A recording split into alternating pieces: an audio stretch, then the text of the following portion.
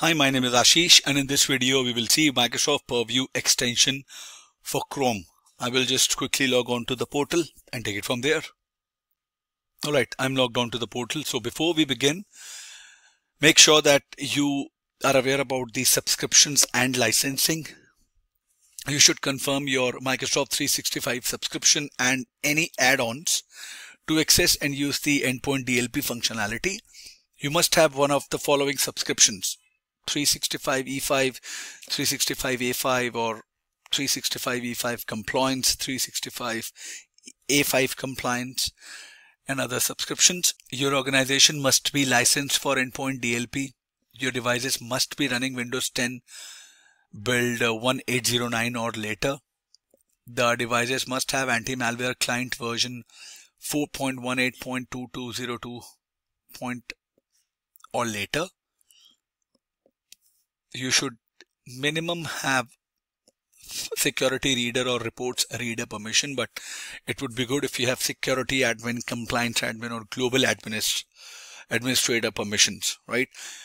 Make sure that you have configured roles and roles groups.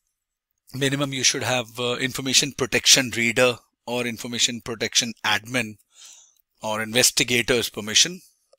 Now the overall installation, the workflow, if you're planning to install it on a large number of devices, you need to prepare your devices and make sure that they have the Windows 10 or Windows 11 supported infrastructure, and then basic setup single machine self-host as well.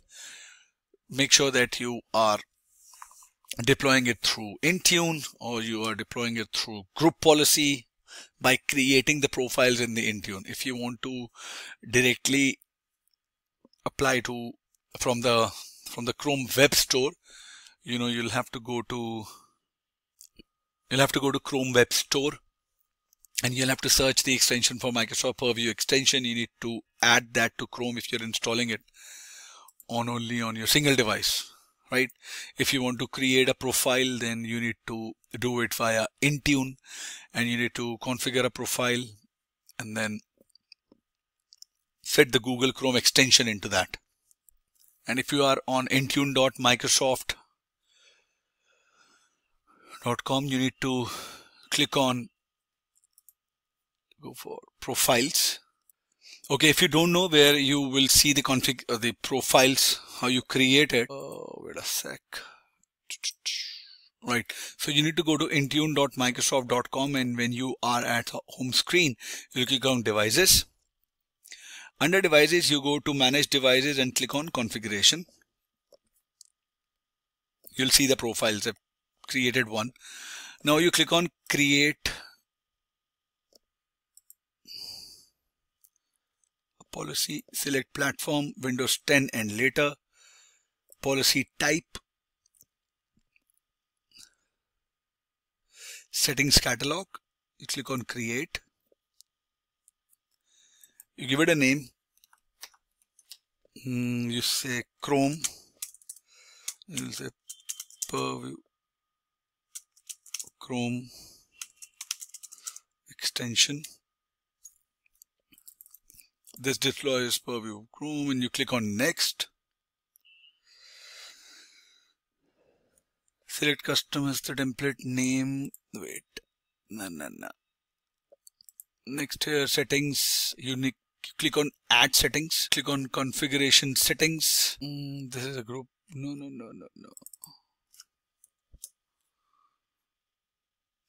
Okay, now if you'll scroll in these settings, say Google, you'll see Google, and you will Google Chrome, and you click on extensions.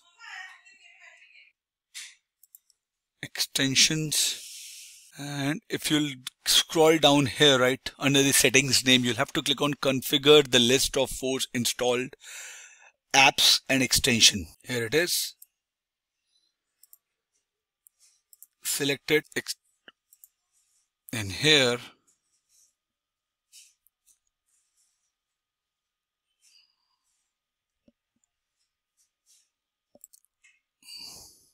and when you have selected that, you change the toggle to enabled, and in here you mention the value for the extension and the app IDs and the updated URL. Let me see if I see that here, right? So value and see more. Where do I find the value of the extension? I'll check the Microsoft documentation. I got that from the documentation. You do it here. You click on next. You click on add or edit scope tags to define the scope to deploy this profile. I'll not go with it.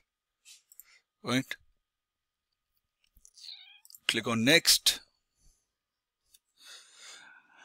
You need to add the required deployment users, devices, and groups on the assignments tab. If you don't want to do that, you click on add all users, right? Or you can remove it. No groups, add selected. Click on add all users. This is a lab setting, so you need to check specifically when you are doing it for your prod environment. All right. Applicability rules are done. These are the review settings. You click on create. Policy is created. I'll just refresh it.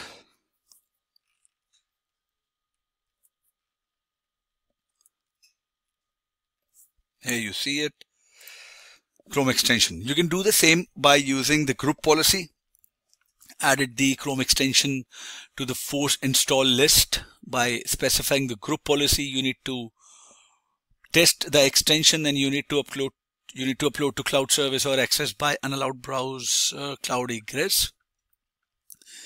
You create or get a sensitive item and try to upload a file to one of your organization restrictive service domains, and you will get an alert, right? And you can simulate other DLP scenarios in Chrome, like copy data from a sensitive item to another document. Using the clipboard, you need to print that sensitive document. You need to copy that data to the USB removable media. You need to copy to network share. And then you can use the alerts management dashboard to view the Chrome DLP alerts. Okay.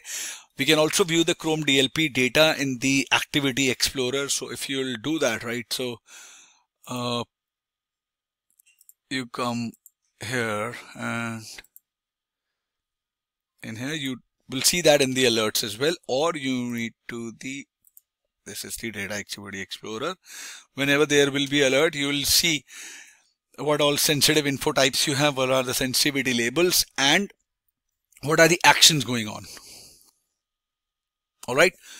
I hope this video was informative for all of you. If you still have any queries, please mention them in the comment section. I would really want you to practice the same in your lab so that you get more hands-on on it. And until next time, I will see you guys in the next video. Thank you. Have a good day.